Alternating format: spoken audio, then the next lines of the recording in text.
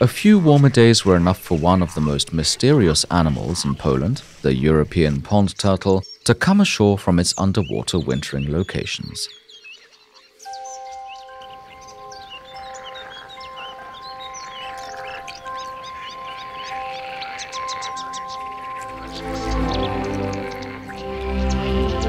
The European pond turtle is classified as a semi-aquatic animal that spends most of the year in water.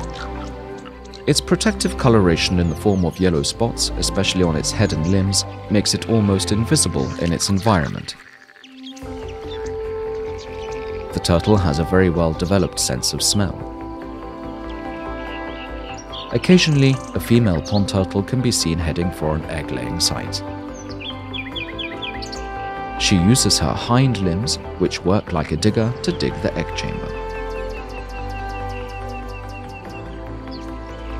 During their winter sleep, turtles do not feed, and their life processes are significantly slowed down.